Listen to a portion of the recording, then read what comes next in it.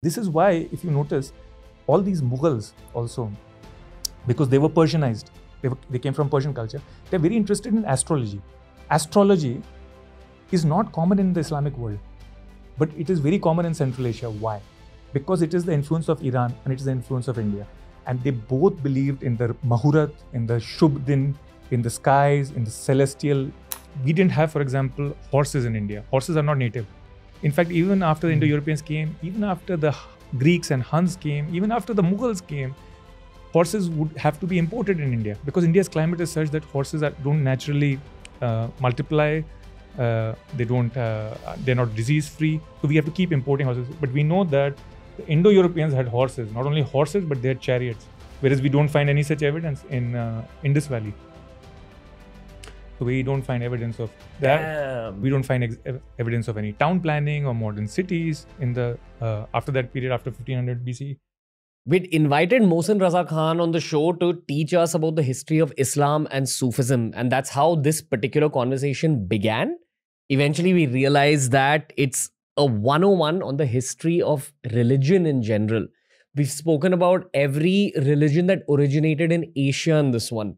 So if you're someone who enjoys knowing much more about culture, knowing about real history, unlike most history textbooks that are used in schools today, you've got to understand that history is fragmented. We're constantly rediscovering history. And the only way to know real, truthful, impactful history is by learning from the experts. Mohsin Raza Khan is one of those experts, one of the most well-read people we've had on the show. I'm sure he's going to become a TRS All-Star. We recorded another bunch of fantastic episodes after this one. Highly recommend that you watch this particular one till the end. For more episodes just like this, make sure you follow TRS on Spotify. We're a Spotify exclusive. Every episode's available on Spotify 48 hours before it's available anywhere else in the world. Before I let you slip into this fantastic conversation, I want to highlight that our meditation app Level is now live on the App Store and the Play Store. We'll link it down below. Make sure you go download it. Make sure you begin your yoga, meditation, and health-oriented journeys.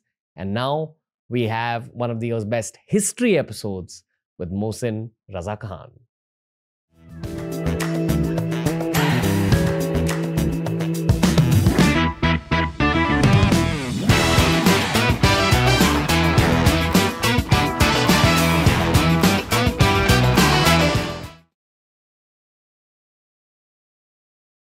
Hello everyone, we have found a TRS All-Star. This is Mohsin Raza Khan. Sir, thank you for being on the show. When we had scheduled you as a guest, we thought we'll do a whole special on Islam. And the more I talk to you outside, the more I've gotten to know you. I feel that you have so many subjects to offer. You also told me that in order to truly understand the story of Islam, you need to understand what the world was like before Islam, Christianity, Judaism really originated. So I think for this episode, we're going to do a history of religions special. I want to begin with a simple question. How are you, sir? I'm great. I'm very happy to be here, Ranveer. Okay, so we were having a very interesting conversation about Islam in general, the origins of it, and the nature of Arabia in general, the Gulf in general, before Islam. Where would you like to begin this story, sir? Because I think our listeners, our viewers, know a lot about Indian culture and Hinduism and Buddhism, but I was waiting for the right kind of guest to help us learn about Islam, and we're glad to have you on. So glad to be here. So I would begin the story of Islam, in the pre-Islamic Arabia. Okay. That is, we don't know things for certain in antiquity, in the ancient world, when things happened exactly. And we believe that Prophet Muhammad was born around 570 CE, Common Era, or in the old way, AD. And what was Middle East like when he was born? What was especially that area which he was born? So today, Saudi Arabia, and even at that time, this Arabian Peninsula could be divided into a few parts. The two main parts are the Hijaz and the Najd. The Najd is the central desert, the area around Riyadh, etc.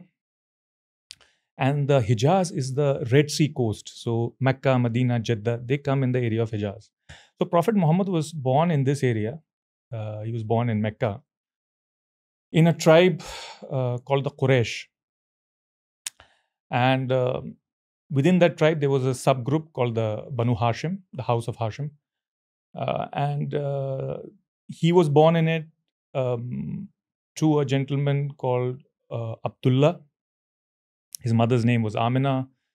And unfortunately, he was, or as fate would have it, he was orphaned. His father passed away even before he was born. Mother passed away at 6 years of age.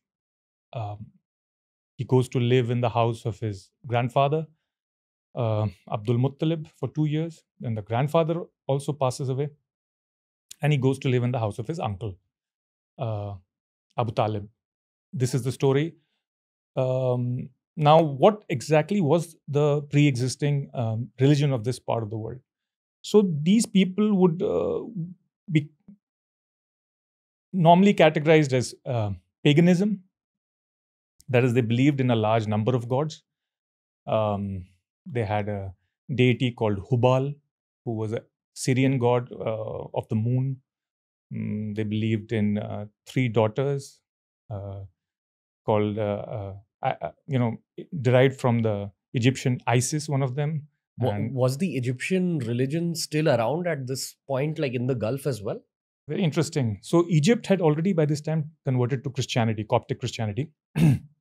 But Egypt's influence had been there because these were neighboring civilizations. So their gods and goddesses, some of them had Arabian forms. In fact, it is believed that the Kaaba housed 360 idols. These 360 idols were idols of the various tribes that occupied Arabia. Most of this area was not settled territory. Arabs, that is Bedouins, were a tribal people. Each one had their own gods and goddesses. So what happened was that some of these Arabs had now become sedentary. They had settled down, some in Yemen, of course. Yemen had a civilization for hundreds of years before that. But even in this area, that is in the Mecca area, Medina area, agriculture had arrived in some oasis towns. And then Mecca was, of course, a trading and religious center. So some Arabs or some Bedouins had settled down into sedentary life. And as you know, these are different stages of civilization. Tribal societies are usually considered more primitive. They are simpler. Life is more of a struggle. And once you get down to sedentary life, your life becomes more assured. You have assured sources of water, food, etc. Your prosperity increases. So your demands also change of your society. Your society becomes more hierarchical, and it's no longer equal in the same way. So what we have here is a large number of tribes. They are bordered by 2 large empires. One is the empire of the Iranians, Sasanian Empire. These are Zoroastrians. On the other side, you have the Byzantine Empire, that is basically a Eastern Orthodox Christianity. They occupy the areas of Syria, Palestine, all of that area, Anatolia, and also parts of Egypt. The Iranians occupy what is most of Iran all the way up to Iraq. This area is the area of Hijaz, Najd. This is ruled by local tribes. And below that, they have some kind of in Yemen, they already have some kind of civilization and kingdoms, etc. On the other side of the Red Sea also, you have Christians, because Abyssinia, which is today's Ethiopia, has already become Christian. And it has a Christian king, etc. So you have an atmosphere of quite a lot of diversity. I would say multi-religious atmosphere. Christians and Christian communities are also there in Arabia, but more like individual Christians are there. But their Christianity would not be recognizable, say, to a European Christian, because they follow different sects, Nestorians, Coptics, etc. Zoroastrians are there in small numbers. And then large communities of Jews are there, because what has happened is that already the diaspora has taken place. That is, Jews have had 2 waves large, I'm talking about two large waves, there are others, of destruction. One was when the Babylonians, Nebuchadnezzar II, invaded Palestine, Israel, and he drove them out and took them as some of them as slaves. Then Cyrus the Great of Iran, Persia, who's shown in 300. I think his son is shown in 300. A caricature of him. It's not really him, you know. They made up much of 300 is kind of made up film. Okay. But yeah, kind of they denote him. So exactly, yeah. This Cyrus name has come up a lot in my history books amongst my Parsi friends, of course. Right. He was a Zoroastrian king? Yeah, and he was an amazing king, actually. People don't know his story. He was an amazing man because he did not use slave labor at all, which is very unusual in the ancient world. Okay, everybody, including from India to the West, everybody's using slave labor. You can call it by different names. You can call them dasas or whatever you want to call them. Okay, this guy never used slave labor. Paid his army. He paid every laborer, not just army. His laborers he paid, all who constructed everything. Not only that, he freed the Jews. So Jews had been brought as slaves by Nebuchadnezzar II to Babylon. He defeats Nebuchadnezzar, takes over Babylon, and he frees them. He says, you are free to go. So what happens is not everybody returns to Palestine or Israel. Many of them settle in our surrounding areas. Some of them come to Arabia also, settle in Medina, Mecca, etc., etc. And they are very skilled people because they are from a more advanced civilization. So they know agriculture, which Arabs don't. So they take over some of the best agricultural lands in the oasis in Medina.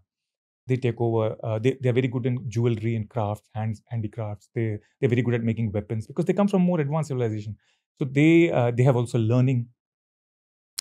But really, the large wave of them comes in the second wave. That is when the Roman Empire, because the Roman Empire also, as I mentioned, took over all of this area: Egypt, Israel, Palestine, Syria, all of this area. So what they do is that there is a rebellion in Israel, and after the second or third rebellion, they just destroy the temple at Jerusalem and they expel all the Jews. That's how you get the Jewish diaspora in Europe, etc. Okay. And some of these diaspora Jews also come to Arabia and they settle in. So there's a two-wave migration. Some older, some later, but they are obviously, and they have writing. Arabs also have writing, but their Jewish script have a scripture. So every religion doesn't have a scripture. Now I'll get a little bit definitional. That is, what is scripture? Scripture is like the Bible, the Quran, the Vedas. Only more advanced civilizations, that is civilizations which have had agriculture, etc., and have writing and organized religion, they develop a scripture. Actually, the incident comes from Cyrus. One of the incidents comes from Cyrus. So around this, you can say, is around 500 BCE. And Cyrus says to the Jews that, where is your scripture? Do you have something in writing in your religion? And the Jews still don't have. They say, no, sir, we don't have a written scripture. That means it was still a largely oral tradition of the Judaic people. But in contact with the more advanced civilization, that is Iran, they also then codify their scripture and write down the Torah, etc. It may have come earlier, these stories, but they were not written down. Just like Homer stories. Homer stories initially were just oral stories. They were not written down. They were written down. I think that's the case with most of the ancient world. It was mostly oral.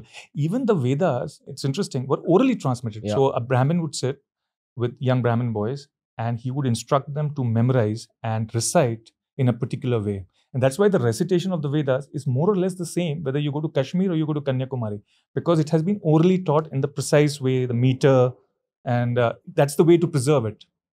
How did the rest of the world, which is the Roman Empire, parts of Africa, the Gulf, maybe even Russia, how did all of them look at the Indian civilization? Was it truly as advanced as we're told? Because one thing I've learned about a lot of historians is everyone has kind of their own opinions on things. But I'd like to know yours as well. See, there was not that much contact with India because India was quite far off from, say, Europe or China, and it was walled off by the Himalayas and huge seas, etc., and the Iranian Zagros mountains and all of that, Hindu Kush. So there was not that much contact, but there was also some contact. There were some Indian traders who would go into the Central Asia. There was Indians had also kind of become more inward looking. They were not because of the nature of the geography. Yeah, they were isolated, and India was a kind of a dweepa, an island kind of. I believe they started looking eastwards. Yeah. So what happens is that India really takes off with the arrival of Buddhism. Because as the Buddhism is a more of a missionary religion. See, some religions are not that missionary. Buddhism was a more missionary, so it used to send out monks. A lot of people got converted in Central Asia, in China, etc. And that also, and by this time also, the Greeks had arrived on our borders thanks to Alexander. So there was a lot of interaction with the Greeks, and the Greeks had a whole civilization because of Alexander's conquest, stretching across the Middle East into Europe, North Africa, etc.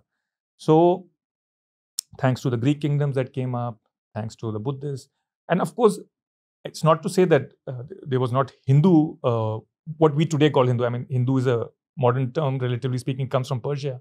Let's call it Vedic civilization. This civilization also had a spread both to Southeast Asia with our traders, just as Buddhism spread to Southeast Asia from India. But also, we had a partner civilization. See, Persia is actually India's partner. We are actually two brothers from the same mother. Okay. That is, the two closest languages are ancient Persian, which is called, Zend-Avesta, and Old Sanskrit. So Old Persian and Old Sanskrit come from the same root, the Proto-Indo-European language. Is it this? Is it the same as like how Zoroastrianism and Indian cultures have a lot of parallels? This is the reason, because they come from the same root. So actually, what was the Vedic religion originally? It was a fire sacrifice religion. There were no temples. People used to sit around a fire, have grass on which you would be seated, and pour sacrifices into the fire. The smoke of the sacrifices would go to your ancestors and to the devas. Devas means the same word as deus in Greek, the shining ones. The root is the same, Indo-European, Old Indo-European. Devas is deus. And it's going to your ancestors. So that's why Iran's ancient religion was also a fire religion, because they come from the same source. What happens is that a prophet emerges in Iran called Zarathustra. We don't know the exact date. Could be as early as 1000 BC. We don't know. Is this Zoroaster? Zoroaster, which we now know as Zoroaster. So Zarathustra was actually a predecessor for all the Semitic religions. By which I mean he was a predecessor for Judaism, for Islam, and for Christianity. Why? Because he's the first guy who says, I'm a prophet, a kind of prophet, a messenger from God. He says that there are two forces, good and evil, in the world. Yeah. But they come from the same source. The original Zoroastrianism believed that there was a person in the sky called Ahura Mazda. This word is very interesting because Ahura comes from Asura, the same root. In Persian, the word S could not be pronounced and it was replaced by H everywhere. So Asura becomes Ahura. That means you can imagine that their original religion before Zoroastrianism, no, there's nothing original, but their earlier religion, let's put it this way, was similar to Vedic Hinduism. Because Asuras are in Vedic, and their gods also have the similar names, Mitra, Varuna, so they have the same kind of gods, Indra, that we in India's Vedic civilization had, the early Vedic civilization. I think we're talking about the seed religion, which was common to both India and Persia. So they are actually like our brothers in that sense, civilizationally speaking. Yeah. So the thing is, and this is why, if you notice, all these Mughals also, because they were Persianized, they came from Persian culture, they're very interested in astrology. Astrology is not common in the Islamic world, but it is very common in Central Asia. Why? Because it is the influence of Iran and it is the influence of India. And they both believed in the Mahurat, in the Shubh Din, in the skies, in the celestial bodies, and everything would be done according to that, predictions would be made. And that's why they had very good relationships, the Mughals, with Hindu Pandits, astrologers, with even some Hindu sects like the Gorakhnathis, etc. So even when Zoroaster comes, he doesn't completely destroy the old religion, because nothing comes out of nothing. Everything has a past from which a new thing evolves. So he keeps the fire religion, the fire sacrifice, but he transforms it. That's why the Parsis also have fire temples where the fire is burning. Fire is very critical. For us also in India, Agni is very important. The sacrifice to Agni. In fact, Agni is so important that no ceremony can happen, not marriage can happen, not death can happen, not any of the sacrifice can happen without Agni. In fact, Agni is so important that North India would not exist without Agni. Because when the Aryans came originally, this whole Gangetic Valley, this is another part of our environmental history that we don't know. The whole Gangetic Valley was covered in thick forest. And hunter-gatherers or ancient men, even nomadic people, did not have the power to chop down millions of acres of forest. So what would they do? They would set it on fire. We burned down millions of acres of forest to make it into farmland, rich farmland. And that's how the Indo-Gangetic Valley was cleared. There were two paths that the Aryans took. One was called the Uttarapath, starting from whatever, Punjab, Haryana, stretching up to Bengal. The other is called the Dakshinapath. That is, again, starting from Punjab, Haryana, but coming down through Gujarat into Maharashtra and south. So these were the two routes that they took. But this route was relatively okay. There was not that much vegetation. But that one required Agni, and that's why Agni is so important. So yeah. I have some questions, sir. And I'm asking you these questions because till this point, we've only had historians on the show who are completely against the Aryan theory. And for me, the show is a medium to learn myself. Like, it's replaced my need for books. I barely read books. I talk to experts instead. Because I feel you guys have filtered knowledge from thousands of books that you've read. You as a guy, when you're thinking, you look down. So they say that people who look towards the side learn because of hearing. People who look up, like myself, learn because of visual. And people who look down learn through books. So I would like to know, from all the books that you've read, if the Aryan theory is true, and I'm not countering you here, I'm just trying to grasp. If you're countering me, it's even better. So my students counter me all the time and I love it. No, but I want to know more about it. Sure. So first of all, this term Aryan has become sort of unacceptable since Hitler abused it so much. So we use the term Indo-European more commonly. Okay. And there's a lot of now evidence both from genetic studies and linguistic studies. These are the two major forms. That is, through linguistic studies, as I mentioned, we have been able to figure out where do languages originate, roughly, and how they evolved. So we know that there is an Indo-European group of languages which spreads or stretches from Bangladesh in the east all the way to Ireland in the west, geographically. That is, there was some Proto-Indo-European language from which these emerged. They mixed with local tongues maybe, but they emerged from there. For example, in India, we use the sound ra. Now, ra is not an Indo-European sound. It comes most likely from Dravidian. Okay. The word ra. कहते हैं ना, खड़ा है, and stuff like that. Or the r in Marathi, or I believe even Malayalam has a r. Yeah. So all of those are not Indo-European. They're not found in other Indo-European languages. So we assume that it was from a local tongue. Now, this language, Proto-Indo-European, probably emerged around the Caspian Sea area. One theory is it emerged around the Caspian Sea. Where is that geographically? Russia. You could say, southern Russia. You could say, the steppes somewhere around that area, around the Caspian Sea, the southern Russia, you would say, around that area. Or northern Anatolia, also northern Anatolia. Turkey, Russia. Yeah, that border area, around just north of the Caucasus, around that area. What we believe is that some groups went to the west, and from there emerged the European languages, Greek, Latin, Germanic languages, etc., Slavic languages. Celtic languages, all the way up to Ireland. A second group came, what is called the Indo-Persian group, Indo-Iranian group, from which emerges all of these languages, ancient Iranian, Pashto, the Kurdish language. And in fact, you would be surprised that the first time we hear of Sanskrit is not in India. The first we find written is from northern Syria.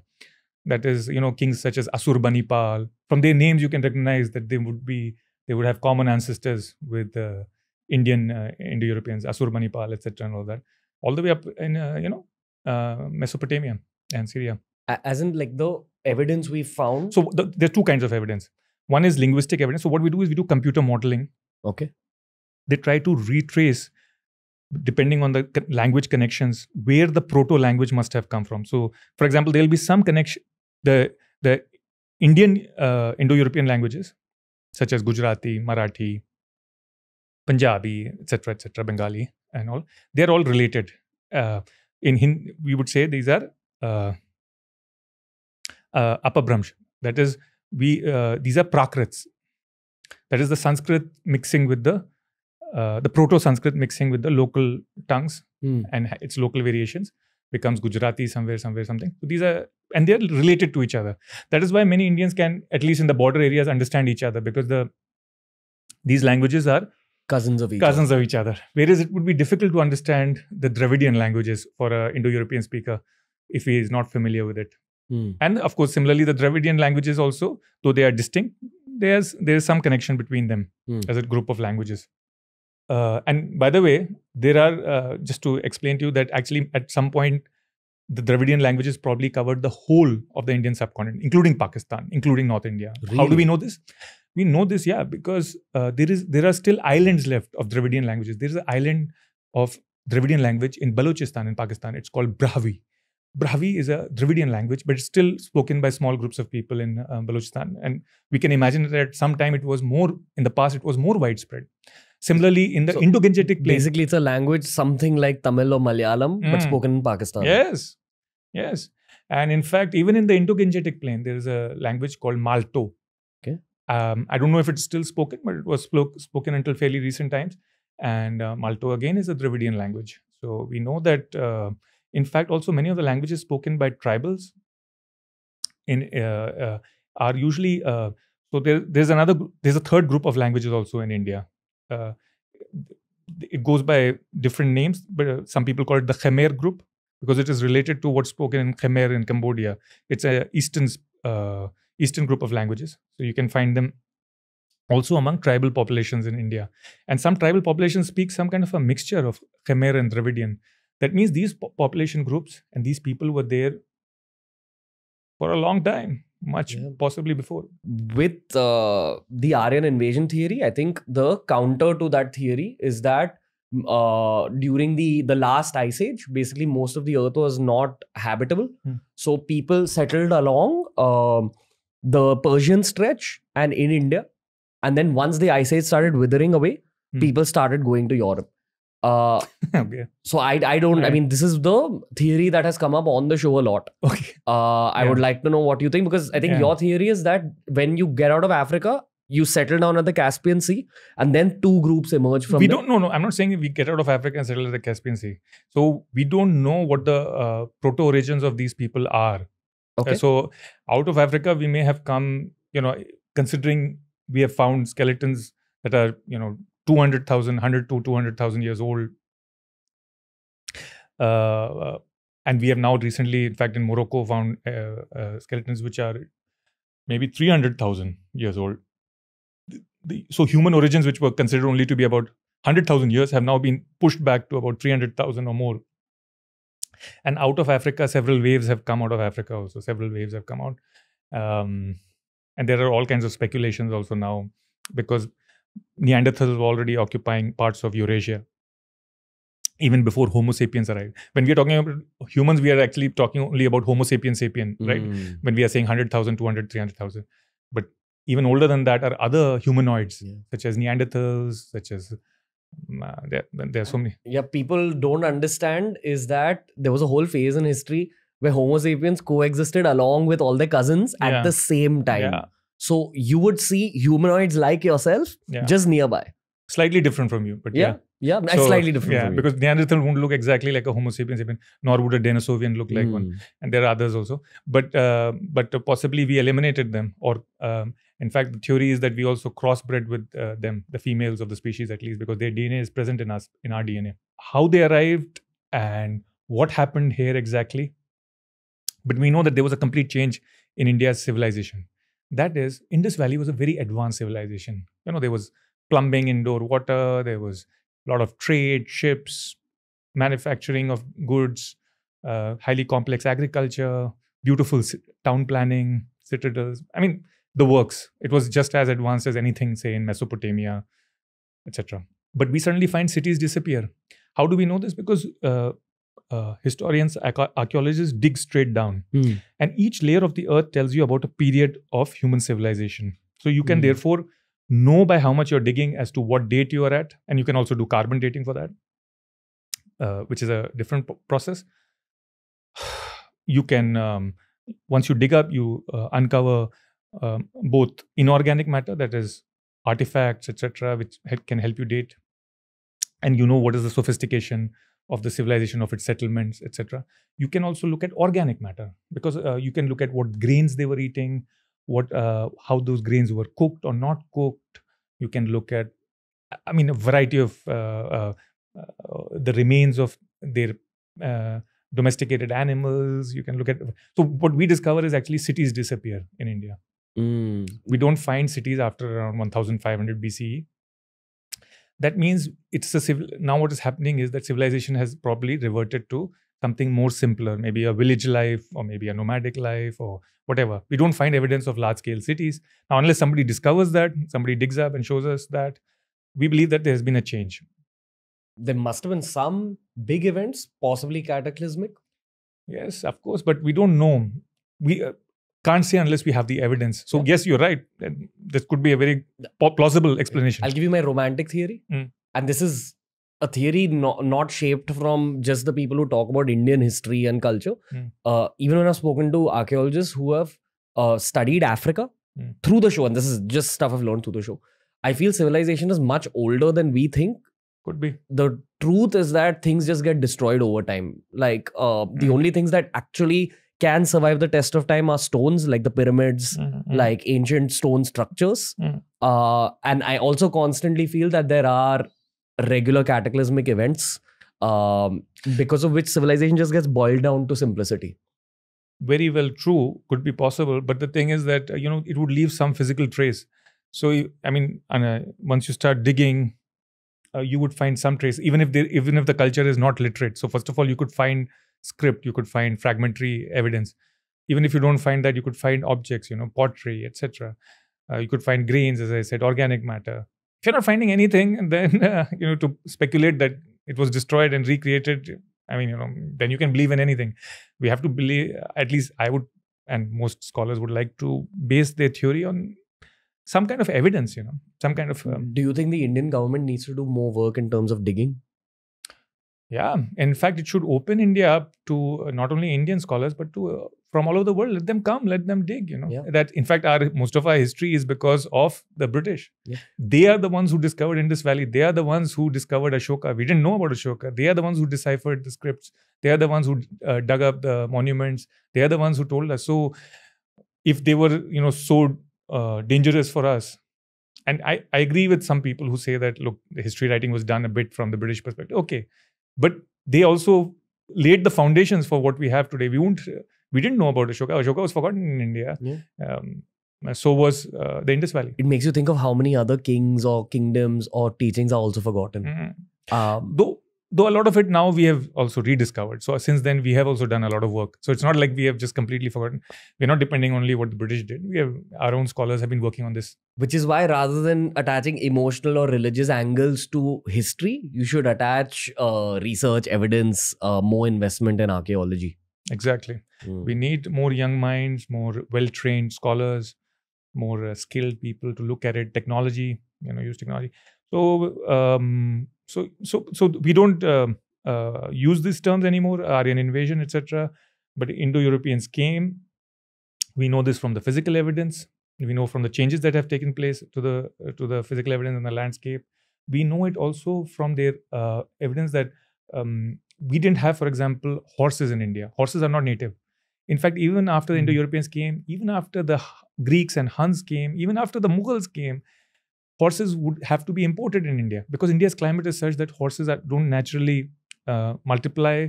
They're not disease-free. So we have to keep importing horses. But we know that the Indo-Europeans had horses, not only horses, but they had chariots. Whereas we don't find any such evidence in Indus Valley. So we don't find evidence of that. Damn. We don't find evidence of any town planning or modern cities in the after that period, after 1500 BC. So there's a range of, plus the language. The language is the biggest giveaway. Which makes me think that all these stories we read about in Amar Chitrakatha with horses, then where did the horses go? And where did they come from that time? If those Amar Chitrakatha stories are truly tens of thousands or lakhs of years old. I'll tell you something so amazing that even, kingdoms in the south of India, Vijayanagaram, etc., Kakatiyas, etc., they would import horses. There would be thousands of Turks living there in the Deccan because they were bringing the horses there. They were also serving as soldiers. We have a much longer history than we imagine with Central Asia, with others, etc. And it's not just the Indo-Europeans coming. After that also there have been many waves of invasions. The Huns came in, the white Huns, which we call in India. The term for Hun is in West is, you must have heard it, Scythian or Scythian. But in India we call them Saka or Shakya. In fact, Buddha is called Sakya Muni. He's the Muni of the Sakyas, which is interesting that they had spread so far. That is all the way up to Bihar and Nepal they had spread. Where are the Huns from geographically? So there are two types of Huns, the white Huns and the others. And they basically come from Central Asia. And they invaded not just India, they invaded Iran, they invaded Ukraine, they invaded all of this area. So we have a much longer history of... and the Greeks arrive and, they are at our borders and they come in. So there have been waves of people coming in. And at some point, even the Dravidians must have come in, right? It's not like maybe they took the coastal route, along the coast. Even before the Dravidians, there are other people that arrived, which the kind of people that you sometimes find on the Andaman and Nicobar Islands, and you also find them in parts of interior forests of India. So you have waves of people coming in, So humanity there's nothing such as pure humanity or purity of a civilization, etc. It's all a mixture. Yeah, I think religion, if you read Sapiens by Yuval Noah Harari, he keeps saying how all religions, irrespective of what your religion or your belief is a way to control large masses of people. And at some point you have to detach yourself from what you emotionally feel for your own religion and look at human history in a scientific manner as human history. Look at it unemotionally, look at it from an archaeological, evidence-based perspective. And that's how you'll get a deeper learning of yourself as a human being. So that's the only kind of cautionary sentence I want to put out there for our listeners, because I know that there's a lot of people who are completely closed down to all these ideas you're pitching. And in saying that, I want to say that you're one of the most interesting guests I've ever had on the show. So we began speaking about the pre-Islamic world, and we've gone right up till India and Amar Chitra Katha. So I got to bring you back to the Gulf. But India is part of the pre-Islamic world. This is the most interesting one. See, this is what I'm saying, everything is connected. I mean, how do you expect that the Khmer tongue and Austroasian, Austro meaning Eastern Asian tongue, is being spoken in India? That means at some point there was a migration from there, correct? From where? From somewhere there in Southeast Asia or whatever. Because if people in the northeast of India and the east of India also are speaking a Khmer related language, that means things are mixed, things are not this crazy search for purity everywhere, and it's everywhere, it's in United States nowadays. The whole Trump thing is actually about purity, right? The whole thing is that whites are realizing, especially lower income whites. So it's partly economics, that is, they feel left out. Second, they also feel that their nation is changing in a way that they can't recognize. The browning of America, as they say. As Russell Peters says, eventually all of us are going to be beige. Yeah, I hope so. That's what happens in history, right? Like eventually you all just form one big globule, which is why I think if you study the Indian gene code, we're a very complex mix. Yes. It's probably why we're the earliest to become beige. Exactly. India is one of the most mixed. You're absolutely right. And what we have to understand is that, look, how is our language, by languages I mean, say these North Indian Prakrits that we speak of, how are they so closely related to Persian or to Pashto, etc.? We have to try to understand this. It can't be a fluke, right? There must have been some kind of... So computer modeling can tell us actually how these languages go back.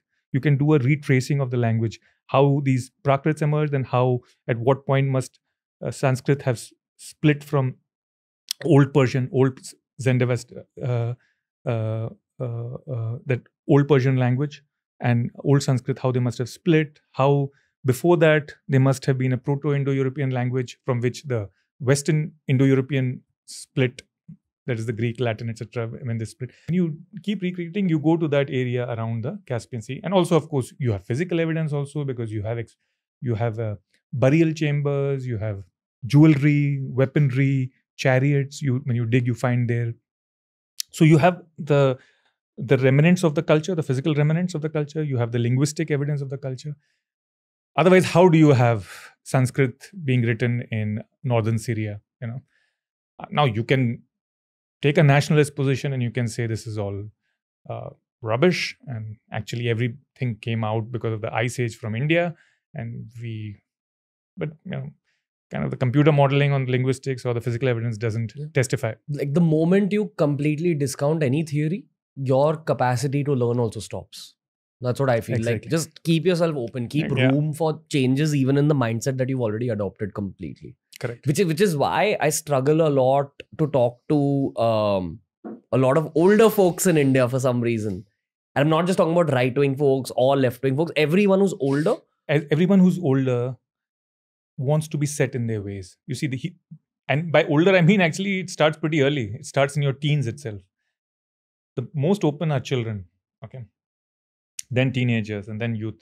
Because the older you get, the more set you are in your ways. And there is a concept we use it in IR also, in international relations, called ontological security, cognitive security. Now, I know I'm using very complex words. No, go for it. But ontology just means reality. So what is your view of reality? So what does religion do? Religion gives you a view of reality, what is real and what's not real. For example, we find ourselves, as the German philosopher Heidegger used to say, thrown into the world. That is, when we awake, we find ourselves in the world as a stranger, right?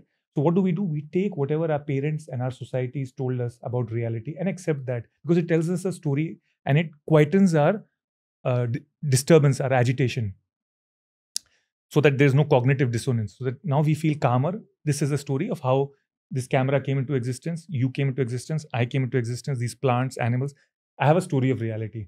This story of reality is what gives us security. Now, the moment this is questioned, this creates ontological insecurity and a cognitive dissonance. This psychologists are finding out, psychiatrists are finding out, is actually as painful as physical pain. It's almost like somebody has taken a knife and run it through your body. If I tell you that your view of reality is actually a lie. Yep. Now, it could be any view of reality. It could be a view of reality that comes through religion or through nationalism. The moment you find out there's something wrong with it, it disturbs you. You can't sleep at night. You don't feel good anymore. Some people commit suicide. It is so disturbing for some people. So now the thing is, I had a different training on nature, you could rather say. I had my nature is to look at hard things. I have the ability to look at hard things and to look for truth, or as far as one can achieve the true picture of reality. Even if it makes me feel deeply uncomfortable, I was willing to face up to it. I think discomfort is the key to learning more. Exactly. You have to get out of your comfort zone to learn anything. It will make you uncomfortable to look at these facts. But you have to say, okay, what is reality? How close can I get to the truth? However much closer I can get, I should do it. And you should have courage. So even the Greeks believed that the first virtue, which is required for all their other cardinal virtues, the Greeks had 4 or 5 cardinal virtues, but the first virtue is courage. Because without courage, you can't do anything. Yeah. You have so many podcasts in you, Mohsin. So we gotta come back. Exactly. Come back. So let's get back to Zarathustra, because he is the dude. He is the original man.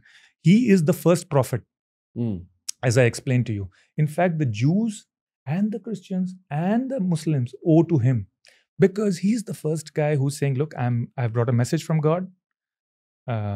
God is Ahura Mazda, as I said, and the story begins from there, because it's actually Asura Mazda, because they don't have the word. As I said, Sindhu becomes Hindu. The name comes from Persia, because the river Sindhu, they could not pronounce the S, so they changed it to H.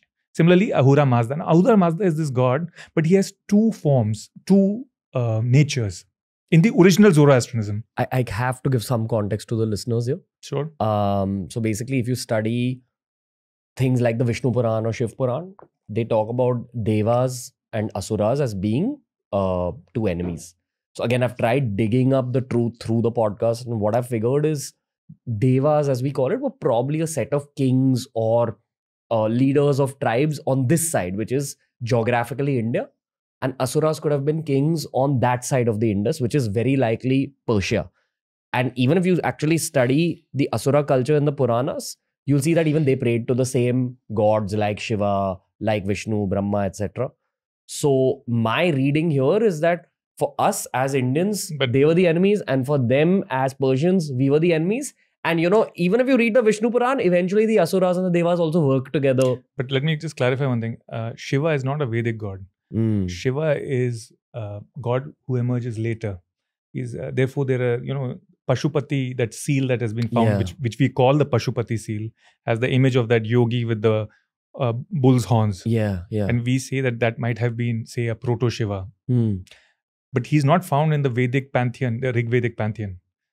The closest we can find is Rudra as a cognate of Shiva. That is, we find Indra there, we find Agni, we find Mitra, but we do not find Shiva, etc. So, and even Vishnu is not the way we imagine Vishnu. Vishnu actually in the original story, is a dwarf, divine one who works with the gods. So Deva, the roots of Deva, the etymological roots, comes from the same root as Deus. Deus in Greek meaning God. Devas also meaning the same thing, the shining ones. Devas, who give off light. And actually Asuras also were a divine being. They were not evil originally. In the later versions, they become Asuras become evil, etc. So Ahura Mazda, therefore, is not a bad, he's a good force, he's a god. Zoroaster is his prophet, Zarathustra. And he also is predicting the birth actually of a messianic leader who will come after him, born from a virgin. So you can see that the Christian myth is already there in what Zarathustra is saying. Wow. And Zarathustra is also saying that, look, there is good, there is evil. These are these two forces, the forces of light and darkness. They fight with each other in creation. And in the end, of course, light will win over. Also, he talks about the day of judgment. And he also talks about heaven and hell. So he's given you the basic framework of Judaism, Christianity, and Islam. Which year is this in roughly? We don't know exactly. Could be around 1000 BCE. Could be up or down a little bit. And so he's given us heaven and hell. He's given us the day of judgment, the basics of Islam also, the basics of Christianity and Judaism. He's given us all of these things. And it makes sense that the Jews were actually slaves in Babylon. So they were exposed to this story. Nebuchadnezzar II had enslaved and taken them there. And Cyrus the Great freed them. So they were familiar with this story, you see. And therefore you can find fragments of that in their own versions. And that's how they also write down the story. Their written scriptures appear only after that, not before that. And Moses was when? So again, we don't have any physical evidence of Moses, no historical evidence, just like we don't of Jesus. Moses is the origins of Judaism. Origins? One version of the story. So there are two, now scholars believe that these were two independent stories. One origin story is of Abraham. So one group, and they believe this could be the group that went to Babylon. And some were enslaved in Egypt. The ones which were enslaved in Egypt, Jews, have Moses as their original origin story, as their leader, as their prophet, etc. The other group has Abraham. Why don't you do a bit of a 101 of Jewish history, or just very quick, so people understand even Judaism, because I feel it has a very key role to play in this story as well. Sure. So, I'm just going to dovetail it into the Zarathustra story. Zarathustra, once he emerges as a prophet, he changes Iran's religion, but not completely, as I mentioned. Fire still continues to be an integral part of that religion, and many of the rites are there. After him, this religion develops different sects. Two of the most prominent sects are Manichaeism of Zoroastrianism, Manichaeism and Mazdakism. Manichaeism believes again in two forces, good and evil, and they fight with each other. And you see, this good and evil is very interesting, because the evil part, that is Ahriman, is the force of darkness and evil in Zoroastrianism. He's actually the prototype of Satan, of devil, Shaitan. He has exactly those qualities. So you can see how this is coming into other religions also from there. Right? Interesting. And The good guy is actually another name for Ahura Mazda. That is Ordzman. I don't know how to pronounce this name. But is and then you have these two forces of good and evil, black and white. That's why we say don't be Manichaean when we say in English. We mean don't see the world only in black and white. The world is grey. It's not just black and white. So, but it comes from that one of the sects of Zoroastrian. Now, Judaism has very complex origins, and it's not actually clear what it is. They are clearly, again, a Semitic people. Semitic people being the 2-3 branches. One is the Arabs, that is the Arabic language. The other Semitic language is Hebrew. And the third Semitic language, which many people believe, is the Berber language spoken in North Africa. The Berbers in Morocco, in Algeria, etc. So these Semitic people, some people who lived in this area, which is now Israel, Palestine, in those days, there used to be different names. By Semitic, you mean Jewish? This is how we perceive it now. But actually, technically, the term Semitic means Arab and Jewish. Okay. So when you say, but because in Europe, the only Semitic people that existed were Jews. So we say, oh, Semitic is Jew, anti-Semitic is anti-Jewish. But actually, technically, Arabic and Hebrew are sister languages. They are distinct from the Indo-European group. They are a different group of languages. It's called the Semitic group of languages. Today, when we say the word Semitic, it usually means Jewish, but historically, it means probably kind of Arab. Yeah, correct. So they are cousins. So they are part of the same group, okay. Semitic group. So these people were most likely, like everywhere else, their main religion was animistic, pagan.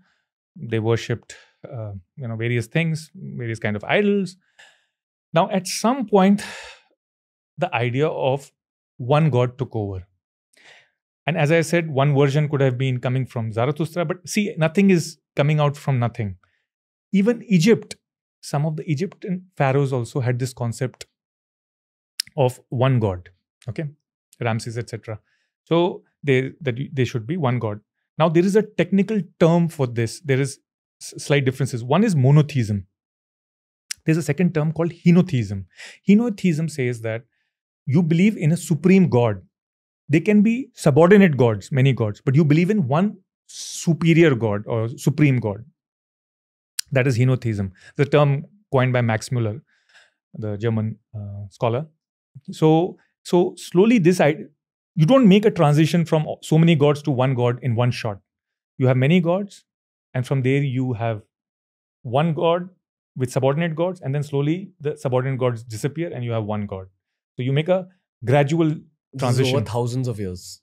Hundreds or thousands, whatever, yeah, depending on your circumstances. Okay. So the Jews made this transition at some point, slowly. And they claim that they had this leader called Moses on this side and Abraham on this side. Of course, there are no records.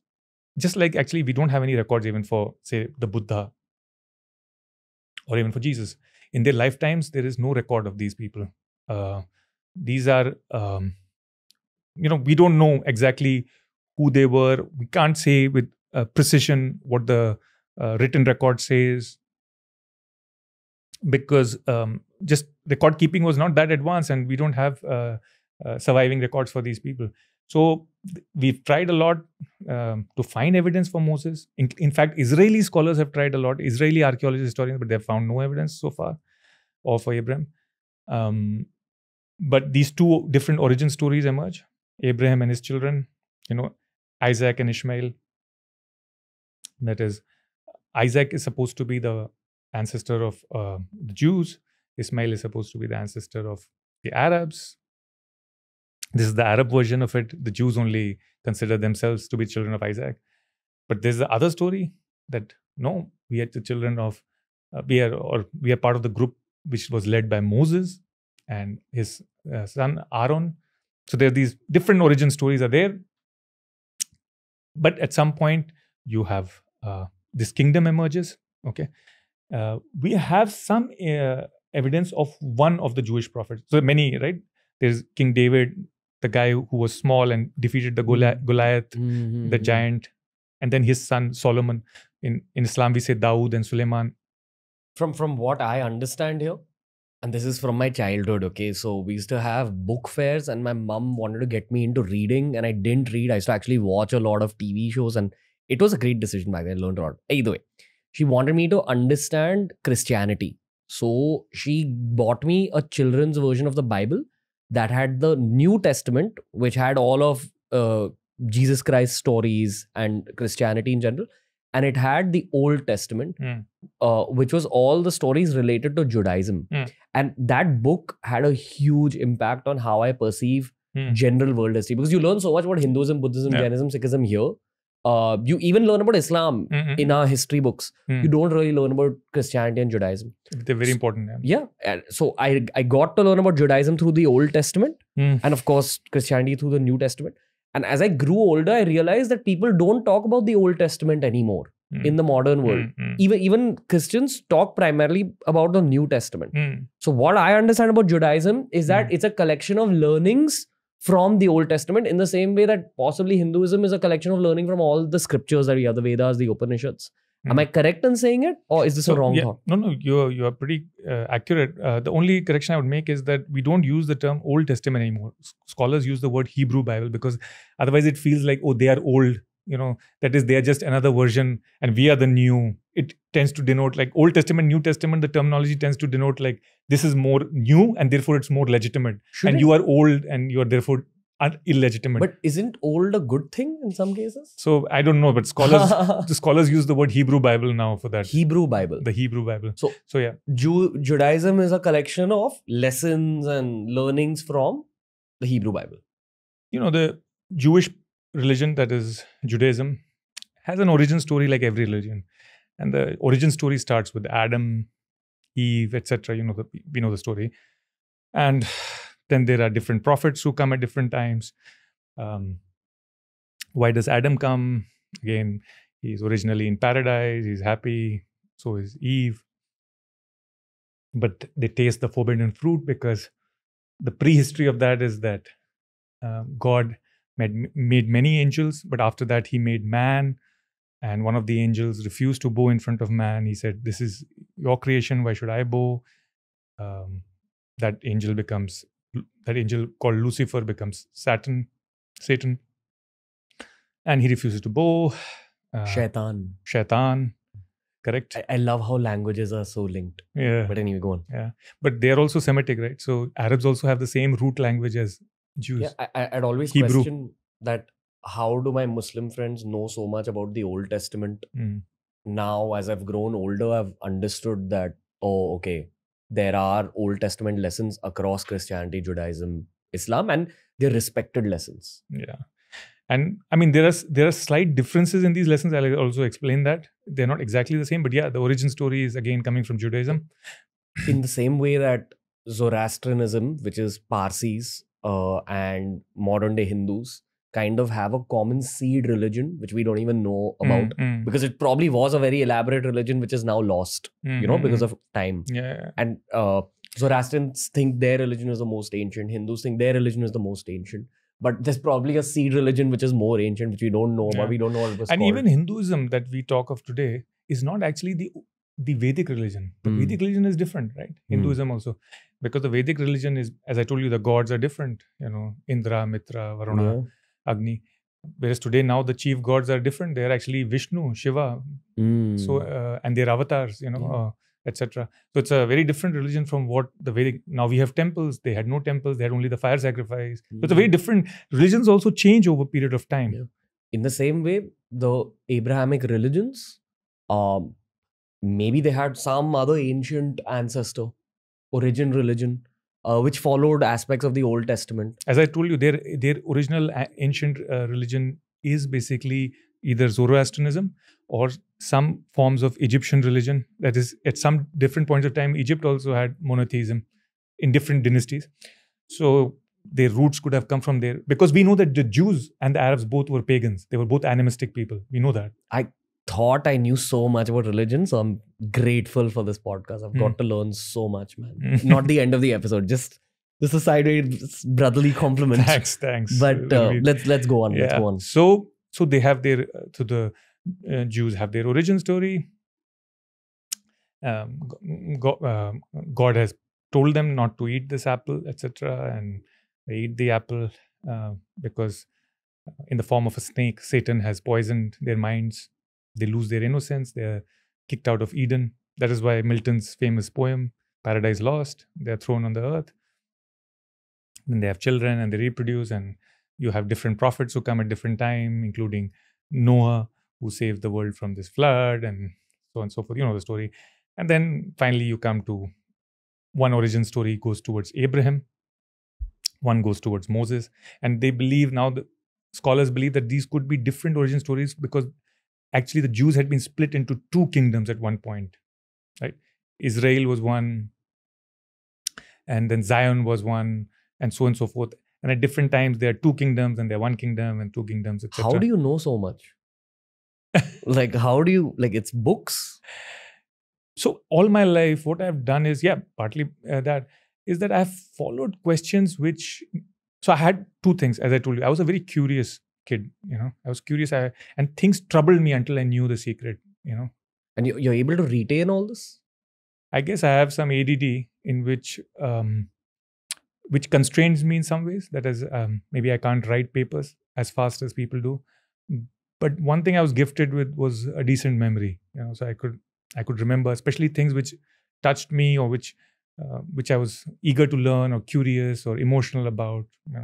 You're built for this medium, by the way. Probably. You're talking about not writing papers like it's a curse, but this is the flip side of it. For an academic, it can be a curse, but yeah. You need someone to just hold you down and ask you questions, which is what we're doing. But thanks, Ranveer. But go on. Yeah. So you have these prophets coming, and they believe that, as I told you, that we believe that maybe these were two different origin stories of two different kingdoms of Jews. That is the Abraham story and the Moses story, and that's why they're both very important stories. Their children are different kinds of prophets. And then finally you arrive at the kings of these kingdoms. So one is King David.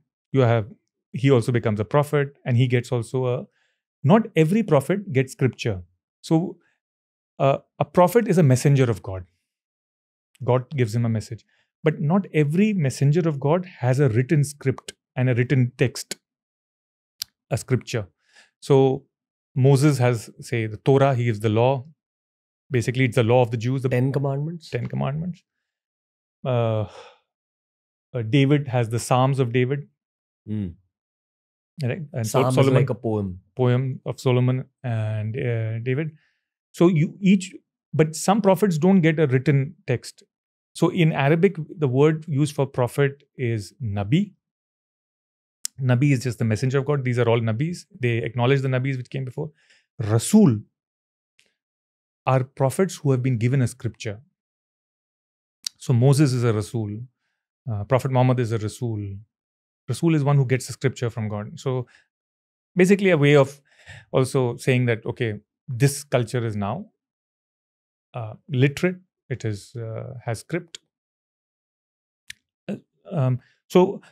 But what happens is, as I told you, after the Torah is probably an oral tradition, but after Cyrus the Great and after the return from Babylon, it becomes a written tradition. The Jews have their own kingdoms, etc. Then the Romans conquer them. Then the second expulsion happens. The Romans, after the second or third revolt, the Romans kick all of them out. The temple, which was the center of their religious life, gets destroyed. And where does this temple come from is very interesting. Does it have Zoroastrian origins, this temple? Or is it something else? Finally, you find that Jews are dispersed in a diaspora across the Middle East, across North Africa, Europe, and including Central Asia. By this time, Christianity has emerged. Coming to Christianity, what is Christianity? Christians originally are a sect of Judaism. Because who was Jesus? He was a Jew. Who were his main followers? They were all Jews. Peter, Paul, all these people were Jews. But what happens is three things happen. It becomes a religion of salvation. What does that mean? That is how to save your soul. How to go to heaven, how to redeem yourself, how to so now Jews don't accept Jesus as a prophet or as a Messiah. even though there is a tradition that a Messiah will come among the Jews. As in the other Jewish sects don't accept this particular Messiah. The vast majority of them don't accept him as a Messiah. Though there is a tradition in Judaism that a Messiah will come, who will save us, who will restore us, because our kingdom has been destroyed, we have defeated people, this Messiah will come, he'll restore us, etc. So that means that the modern day Jews still think that there's a Messiah who's yet to come. Yes. And they don't accept Jesus as that filler in the blank. Exactly. And by the way, the Messiah has been predicted all the way back by Zarathustra. That's interesting, because Zarathustra said that a guy will come, he'll save the world, and he'll be born of a virgin. All these things are already there, and kind of, So you can see that actually the way stories and myths emerge, they have a life of their own and they continue in different forms. You know what? We have the internet now, and a Hindu is learning about Islam, a Sikh is learning about Christianity, a Jain is learning about Judaism. Probably geographically speaking, back then, when modern day religions were originating, Abrahamic religions were originating, people didn't have access to this quantity of information. Obviously, there was no internet back then. So my question is again about the messiahs, that how did people readily agree to other people saying that, okay, I'm the messenger of God? And I'm sure there was resistance also faced. As we believe that as people moved from hunter-gatherer to settle agriculture, their means of production, that is their technology, changed. Agriculture is a totally different technology. Just like industrial organization, industry is totally different. Industrial revolution changed our means of production and technology. So that also changes your society and your culture and your religion. And you start finding evidence of what is now a controversial term called the axial age. Okay, so a while ago, people used to term this period as the axial age. That is the transition towards higher civilization. So civilization begins with agriculture. Why do we say that? Simple reason. Before agriculture, everybody has to work to get food, etc. So you have a flat tribal structure of society. And everybody's involved in the production of food and clothes and everything. Once agriculture comes, a small percentage of the population is freed from the need to work for food, because the farmers are producing enough grains or sheep or cattle, whatever, to feed everybody. So now you will have specialized roles: a warrior, a priest, a bureaucrat, tax collector, king, etc., aristocrat. So you have now a more hierarchical society, which is not a good thing, but also a more productive society. So more is available for people. Population also explodes, increases, because now more people can live on a square piece of land. But also it leads to culture. That is, people can now devote themselves entirely to, say, producing literature and song. Philosophy, painting. People can do pottery, more specialized jewelry making. Different things can emerge. So you have development of what is called... Now, slowly what happens is also the complexity of your society is increasing. Society is becoming more complex, different kinds of people, slaves, this, that, different. Also, society is becoming larger because now your technology with the copper age and metal, iron age, etc., you now have the technology to farm larger areas and to make larger armies with more weapons. You can conquer more territory.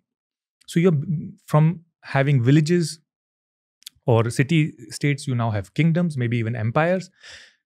This completely changes, this complexity and size completely changes your need for religion. Now the old religion is not satisfying. Why? Because the old religion was actually a tribal religion. It was a cult. It was a, you had a totem, a tribal totem like we have in tribes. Or you had something which was a smaller thing, but the other tribe had a different cult. It had a different, but you are now part of the same system. You're part of the same, say, city-state or kingdom or empire. So you need something more universal. Your morality cannot be only for your tribe. Because each religion also comes with a morality. It comes with a value system. It comes with economics, a certain economic system. But if you have so many different ones, you will have chaos and you will have conflict. And how will you trade and how will you be part of the same empire? Which I feel is what's happening today as well. Yeah. Where so many people are talking about spirituality. They say I'm spiritual, not religious. But this is actually the formation of a new religion. But the problem is that, and the good thing is about the present moment is that we have separated to some extent our economics and our law from our religion. In the ancient world, it was not like this. So we have a legal code, criminal code, a civil code, IPC, etc. We have laws for economics and trade. How you're going to. So countries are the new religion? Country, nationalism is the new religion. Yes, I'll come to that. We'll come to that. Nationalism is a form of religion, actually. Wow. And I'll come to that, how it is. But that's a whole different discussion. It'll take an hour to explain that. That's another podcast. Yeah, that's another podcast. So we have separated our religious beliefs from how we do our civil administration, our economics, our business. But in the ancient world, it was not like that. It was part of the same system. Your religion and your economics and your political system, they all went together. In fact, some people believe that the reason for religion was actually this. That is, how do you interact with a stranger? Suppose you follow the same religion, then you will be at peace. Otherwise, in hunter-gatherer societies, if two strangers met each other, they perceived such a huge threat from each other that immediately the action could become very violent. Because culture was so different. Culture was so different, and there was a threat because your values and your expectations were different. You were basically like two different animals who are facing each other in the forest for the first time. You don't know what to expect from him. But once you have the same culture and the same religion and the same values, because they come from the same, then you know what to expect and you trust each other. You will not immediately indulge in violence. You will maybe trade. So religion becomes a kind of way of also reducing the threat from the other and increasing trade and interaction, cultural interaction, etc. Okay. So as you become bigger, you need a religion which is more common to more people and whose values are more universal. That is, it can't be that because I am from this ethnicity, I don't value your life as equal, for example. No, we are both have to have something in common. So say, for example, we are both human beings. We say we are both human beings. We both have the same values. And hence, now we can now exist in the same system in terms of economics, politics, culture, etc. But for that, you need the same value system. So therefore, you need the same beliefs about reality, about God, about ultimate ends. So therefore, you need a common religion. So as society is becoming bigger, more complex, you need a common religion for practical purposes, but for another purpose also. That is, some people now have free time compared to others, these elites in the society. They are now indulging in more sophisticated thought about what are the ultimate ends of life. What does life mean? What is beyond this life? What are the goals? For a person who's struggling every day for survival, these ultimate ends are not important questions. He or she is struggling every day with the battles of the day. How to get food, how to ensure my child survives. If the child dies or my relative dies, how do I continue? These things are the main things which are occupying your mind. For that, any kind of a local cult would suffice. You're not sober, but then you get more deeper. So some people used to call these movements the axial age. The axial age being the age in which you move from one set of religions, which are these earlier religions, to a more sophisticated way of religions. That is, what are the more sophisticated religions? Vedanta. The Vedantic religion, Ved ka ant, Vedant, that is, the more Upanishadic religion, more abstract thought. Or Buddhism is another example of a developed axial religion, more abstract thought, more worried about ultimate goals, a universal morality, not a tribal morality for all human beings, ultimate goals. So these are the axial age religions. Another example, for example, is Judaism. Judaism develops as a more, universalistic rather than a tribalistic religion, more a universalistic morality as Moses gives in the 10 Commandments. Thou shalt not do this, thou shalt not do that. And so these are developing almost within 1,000 years of each other in the same kind of time period, roughly. Confucius in China gives you. So these are called axial age religions, right? Now we don't use the term axial anymore also because it is kind of discredited. Because earlier it was believed that this happened in a very narrow period of time, like maybe within 2, 3, 4, 500 years of each other. But now we have realized that actually it's much longer. In different civilizations, this happened at different times because different civilizations went through agriculture, empire building at different times. So this could have been spread over 1,000 or even 2,000 years because the Middle East developed and China developed earlier, then other parts developed later. So depending on when your part of the world went from agriculture to civilization, you went from the proto-religions, from the early religions, which could be ancestor worship or paganism or whatever, animism, totem worship, to these axial thought. Another very famous axial thought is Zoroastrianism. Another one which we find is the religion or the philosophy of Plato and Socrates. And I'll explain how that also is like an axial religion. Even though it's a philosophy, it's not about God. It's talking about the meaning of life. It's talking about ultimate ends, exactly. It's talking about a universal morality. Mm. Plato and Aristotle are talking about universal morality. They're talking about how to set up a state. So now you're dealing with much bigger questions, which would be required in a more sophisticated kingdom, empire, etc. So too with Judaism, Zoroastrianism, Vedantism. Vedantism, the Upanishadic religion, which is more abstract, it's about monism, meditation. It is very different from the Vedic religion, which is basically about sacrifice, ancestors, gods, This is a more abstract religion, right? And similarly, Buddhism also a more abstract religion. So it depends on the stage of civilization that you are, that your religion also and according to your technology becomes more sophisticated. Your means of governance also becomes more sophisticated.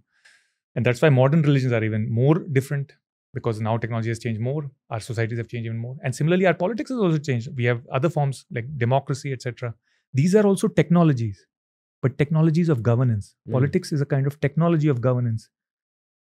Just as these new age religions that you talk about, these are technologies of spiritual satisfaction. New technology. Technology comes from the Greek word technike. Technike means the way of doing something. It can be applied to mechanical things, it can be applied to electronic things, it can be applied to politics, governance, religion, society. Why did suddenly prophets start appearing among the Jewish people only? It's a very strange question, very strange occurrence.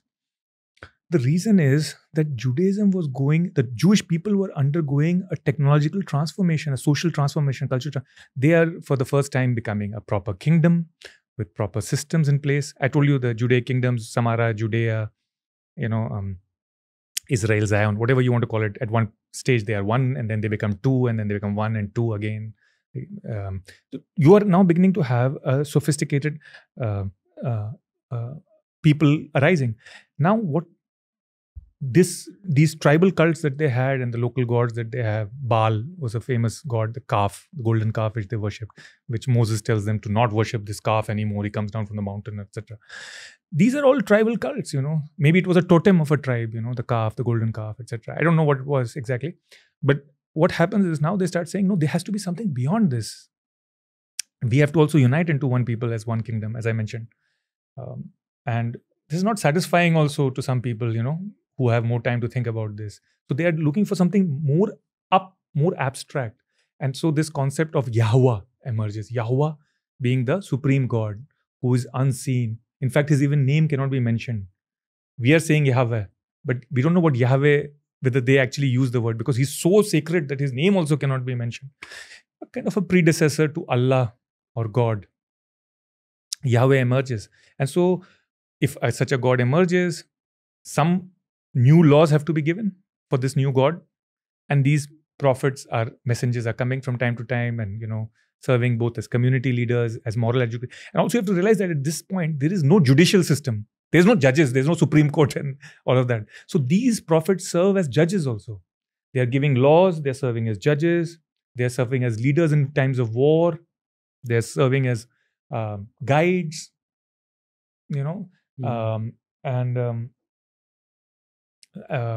So we do actually, so as I said to you, we don't have actually physical evidence of either Moses or Abraham or anybody. Okay.